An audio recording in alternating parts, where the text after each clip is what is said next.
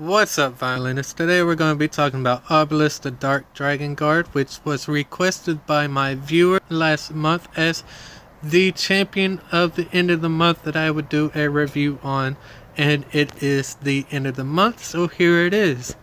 One thing I do want to point about Obelisk is that he is a tank and has a reliably high max HP as well as defense, which is really good. But he also does have one of the lowest attack speeds in the game of 1.4. Now, how I would personally build Obelisk is actually with max HP, defense, accuracy, and last being attack, and I will get further into why you will need attack on him when we start looking at his skills, which we will actually do now. For his very first skill, this does scale on attack. That is one reason you will need attack, and it is called Bludgeon. It swings his mace, damaging enemies. In addition, whenever his HP drops below 30%, it has a chance to raise his defense. This effect can only trigger once every 3 seconds. His skill 1 is Demoralizing Blow. This is another attack that will deal damage based on his attack, but also has bonus damage based on his defense. So this is why I recommend attack on him, not as a priority, but if you are able to get it, it will help him a lot. Demoralizing Blow is a mighty blow that deals damage to enemies in a huge arc and lowers attack, bonus damage based on defense. His skill 2 is based on defense only. It will not scale on attack, so having higher attack or higher defense will help here instead of higher attack power. It is Concussion Slam and jumps to a target location, slamming the ground, damages enemies, and lowers attack speed with damage based on defense. And his ultimate, which is what makes him really useful in my opinion, is Megaton Stomp. It stomps the ground damage and stuns enemies nearby. Stun duration increases for each debuff on the affected enemy. Bonus or damage is based on defense only as well. And he also has a synergy trait for 25% to defense for all Dark Ally champions. I do not recommend honestly using the synergy trait. It's great compared to others, such as Garai, who has a 30% to all champions.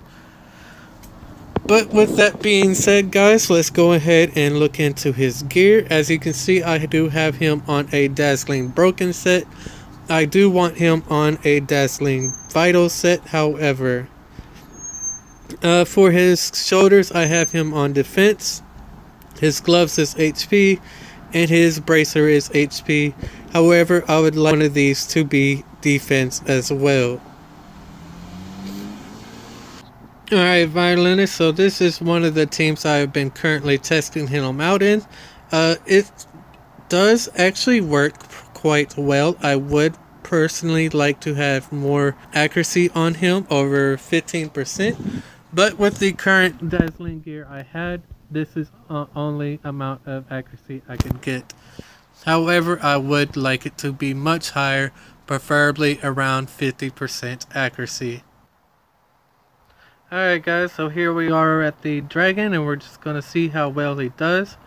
One of the things about him, let me select him real quick, that I really like about bringing him in here is because he lowers attack with his 1, as well as lowering attack speed, which is really nice to have in raids. For it being on a unit that is also a tank, so will be reliably around the duration of the match, makes him quite useful in my opinion, because he just allows for me to take Xenia as my main healer in, and he's able to just keep the boss slowed with low enough damage that she's easily able to keep my HP up on my entire team, as long as somebody isn't defense broken and ends up getting one-shotted as well, which unfortunately does happen quite a bit. When he lands, there is usually a defense break that gets in between my Garai's immunity buff.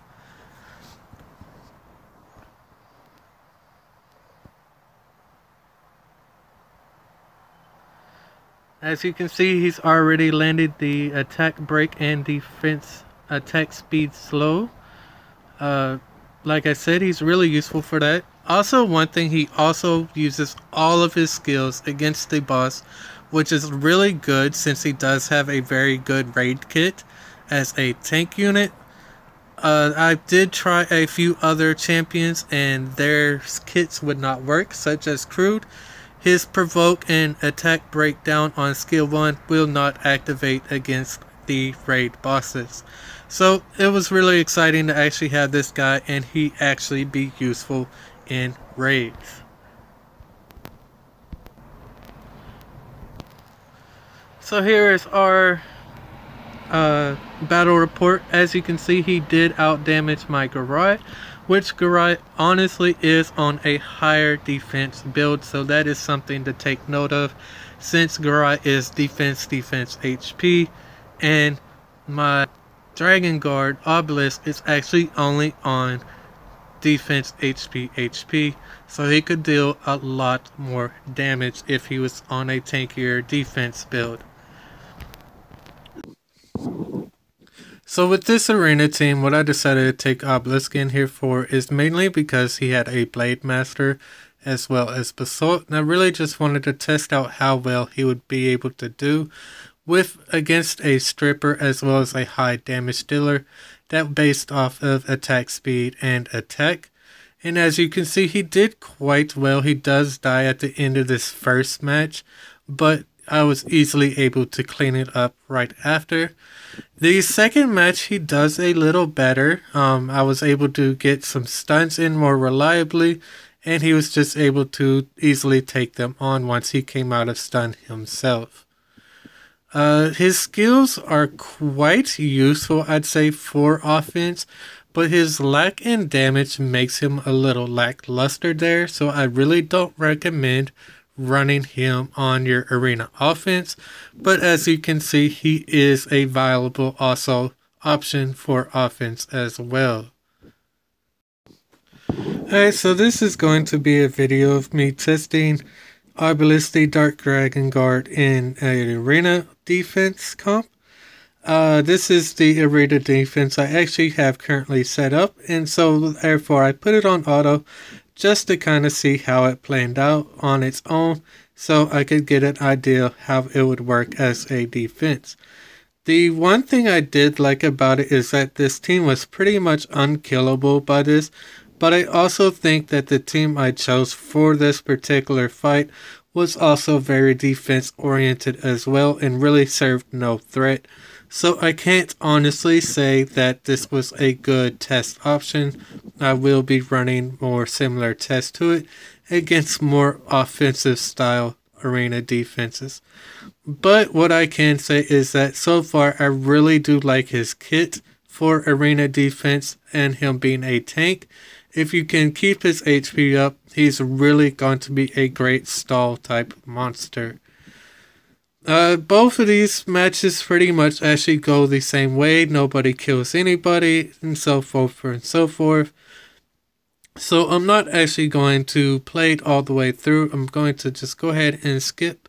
That way it's not a wasted 2 minutes. I just wanted to show you guys just an idea on what he would look like on your arena defense as well.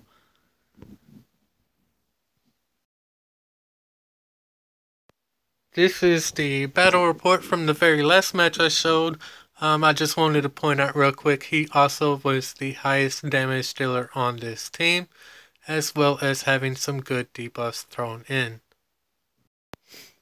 Alright guys, so that's going to be it for our review of Obelisk, the Dark Dragon Guard.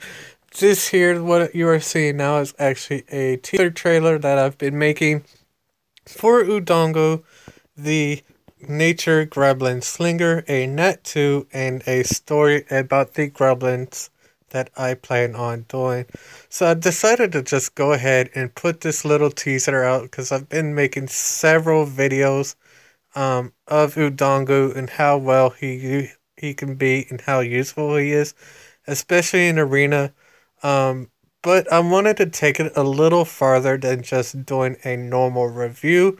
So what I'll be doing is actually building a story of him and how he's going to be banding with the other Grublins on an adventure to finally take out ED10 as their final goal.